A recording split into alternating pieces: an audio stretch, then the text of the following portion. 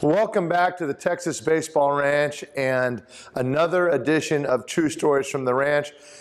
We get emails and messages quite often from our athletes that are training here at the ranch or in the Durathrow program, and they express frustration at their training. They're not gaining the velo they would like, or they're not getting the command they would like, or there's a difficult situation with their coach and their team. And it's very common because it's human. There are a lot of challenges always, and even if there's not a challenge at this level, there's going to be a challenge at the next level. And so what I'm going to use as my backdrop today is wrestler Dustin Carter, who was born without arms and legs, and yet wrestled, and matter of fact, wrestled so well, he went on to wrestle in college.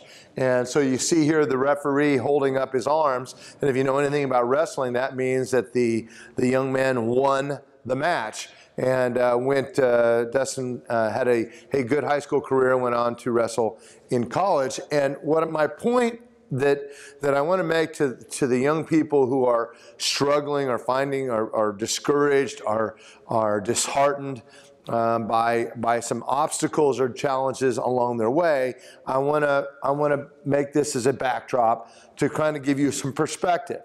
And that is that, as we've said many times before, is that never confuse impossible from what is extremely challenging or difficult. So you might say someone with no arms and no legs and go, it's impossible to wrestle. Well, obviously not. The other message is this: never let what you can't do or what you don't currently have, interfere with what you do have and what you can do. Because those two things, what you do have and what you can do, are always enough.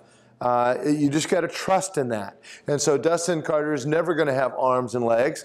Naturally, he may have some from science eventually, but he's not going to have them naturally. He's not going to grow and 2 arms and 2 healthy legs. It's not going to happen. So he's got to figure out how to do this with what he has and what he can do. And so a lot of you are sometimes frustrated or disheartened or discouraged by situations that are coming up, or you don't have enough time, you don't have the right space, you don't have the right equipment, or things are not happening as fast as you would like. I'd like to remind you of this story, is that you need to think from a broader perspective.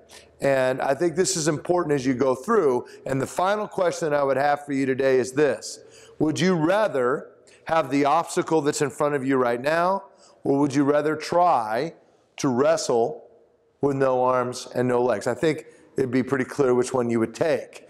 Is that obstacle is an extremely difficult hill and mountain to climb, and I think it'll make yours a little bit more something you can deal with as you go forward. So I want to remind you of that. Keep perspective as you go forward. Keep the faith, and really keep remembering that things. Never confuse impossible for what is extremely difficult, and never let what you can't do or what you don't have interfere with what you do have and what you can do. Until I see you again on a future story from the ranch, keep getting after it, and we'll see you again soon.